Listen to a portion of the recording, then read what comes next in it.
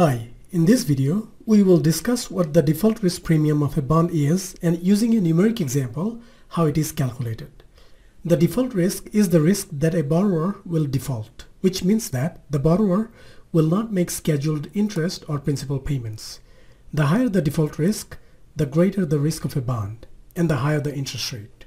In numerical terms, the difference between the interest rate on a US Treasury bond and a corporate bond of equal maturity and marketability is the default risk premium, which is DRP. Let us take an example. A Treasury bond that matures in 10 years has a yield of 5.75%. A 10-year corporate bond has a yield of 8.75%. Assume that the liquidity premium on the corporate bond is 0.35%. What is the default risk premium on the corporate bond? To solve this question, we bring the interest rate equation, which is R equals R star plus IP plus DRP plus LP plus MRP.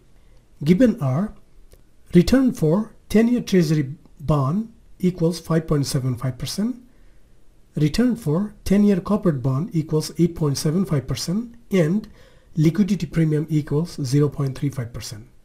Now, for 10-year Treasury bond, the equation is this. For 10-year corporate bond, the equation is this.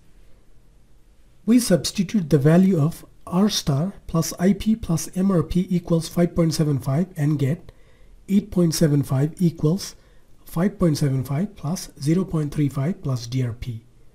So DRP equals 2.65%.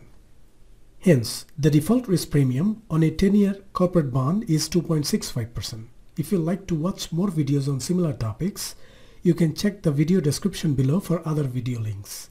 Thanks for watching.